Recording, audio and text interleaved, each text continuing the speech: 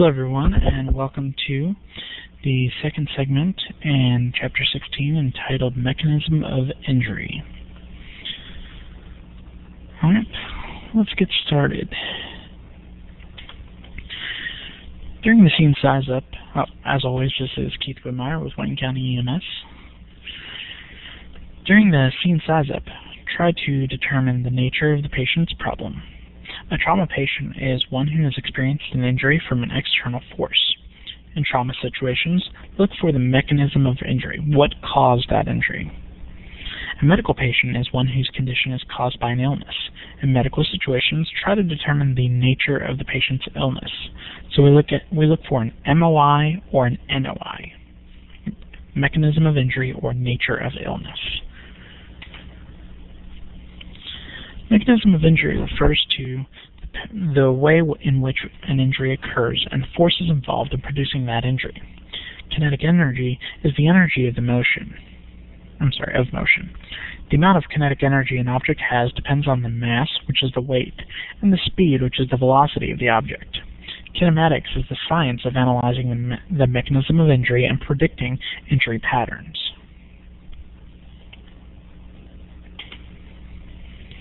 The amount of an injury is determined by the type of energy applied, how quickly the energy is applied, and to what part of the body the energy is applied.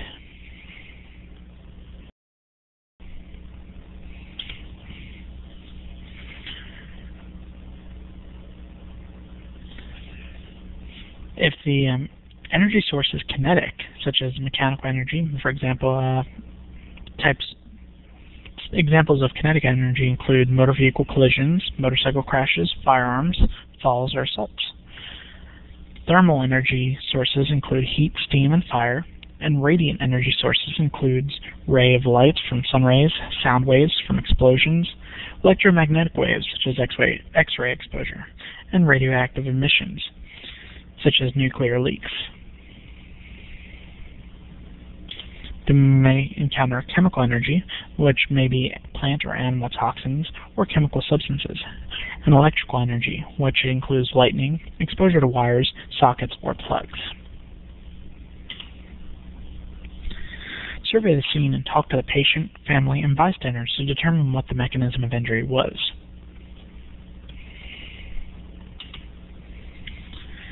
Blunt trauma is any mechanism of injury that occurs without actual penetration of the body. Examples include motor vehicle collisions, falls, sports injuries, and assaults with blunt objects such as a baseball bat, or in this picture's case, a tire iron. Blunt trauma produces injury first to the body surface and then to the body's contents. This results in compression and/or stretching of the tissue beneath the skin. The amount of energy depends on the length of time of compression, the force of compression, and the area compressed. Penetrating trauma is any mechanism of injury that causes a cut or piercing of the skin. Examples include gunshot wounds, stab wounds, and blast injuries. Penetrating trauma usually affects organs and tissues in the direct path of the wounding object. In an MVC, three separate impacts occur as kinetic energy is transferred. The vehicle strikes an object. The occupant collides with the interior of the vehicle. Interior elements include a seatbelt, airbags, and dashboard. Internal organs collide with other organs, muscles, bones, or other structures inside the body. The lungs, brain, liver, and spleen are particularly vulnerable to trauma. And the fourth impact may occur if loose objects in the vehicle become projectiles. This goes back to Newton's law of motion. An object in motion stays in motion unless acted upon by an outside force. So, if your patient's driving along, they are in motion, and then they are abruptly stopped by a telephone pole. Well, the vehicle first is stopped. The patient will continue to go until they are stopped by what? Exactly, a seatbelt, an airbag, or a dashboard. So, now the patient is stopped by those, but the organs will continue to go until they are stopped by bone, skin,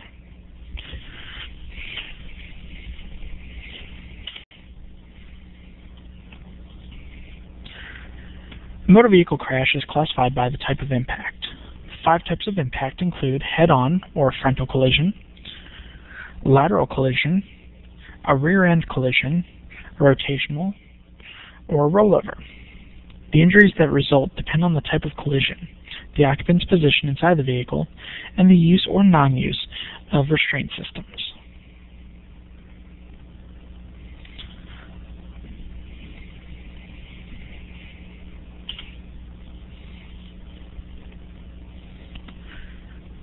In the frontal impact, such as a head-on collision, the vehicle stops and the occupant continues to move forward by one of 2 pathways. This is often referred to as a down and under or up and over, in which case they go down and under the dashboard or up and over the dashboard. The down and under pathway may be seen when the occupant is not wearing a lap and shoulder restraint system, or when the occupant is wearing only the shoulder harness and a lap belt is not used. You'll see the victim's knees impact the vehicle's dashboard. Predictable injuries include knee dislocations, patella fractures, fractures of the femur or hip, often bilaterally, posterior dislocations of the hip.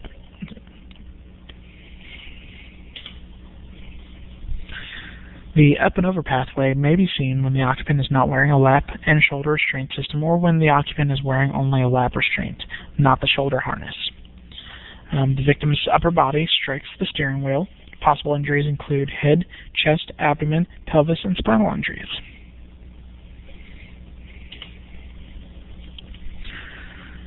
Although mechanism of injury is important, it is not the only factor to consider when assessing a trauma patient, determining whether or not they are a priority patient.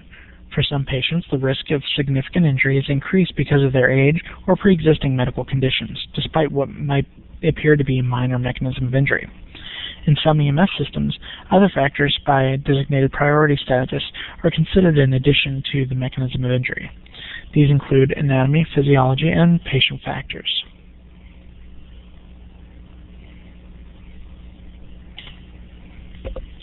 Although mechanism of injury,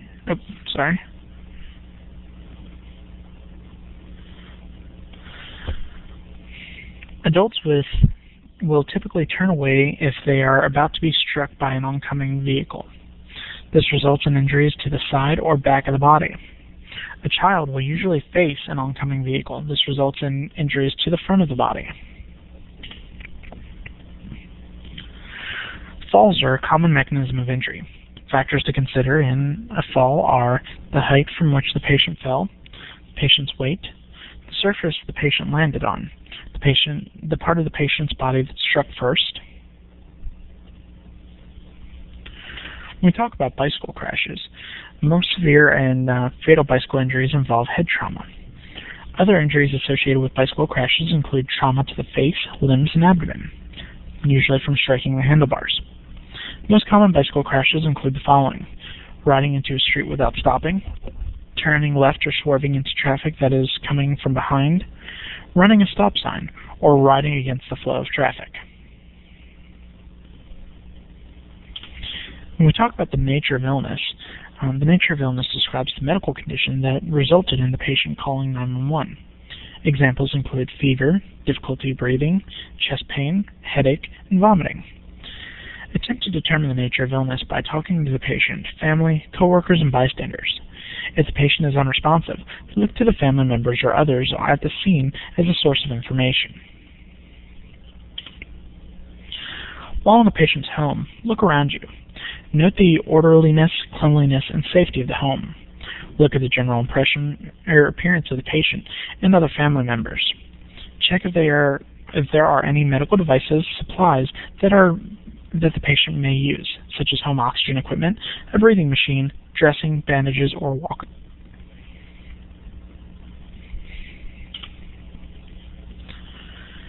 At the scene, you should take appropriate standard precautions, evaluate scene safety, and determine the mechanism of injury or the nature of the patient's illness. After taking these steps, determine the number of patients. The need for additional resources is based on the correct count of patients at any emergency scene. The number of patients for a medical call in which the patient complains of chest pain may be an easy answer. However, a rollover accident with multiple persons involved may be more difficult to assess. Be alert for patients in addition to the first patient you observe on the scene. Look for clues that other patients may be present. Clues might include toys, diapers, bottles, school books, purse, or child safety seat. Ensure you look around the scene, not just at the scene, because some patients may be ejected from the vehicle. While waiting for the arrival of more resources, determine the patients who must be treated first. The process of sorting patients by the severity of their illness or injury is called triage.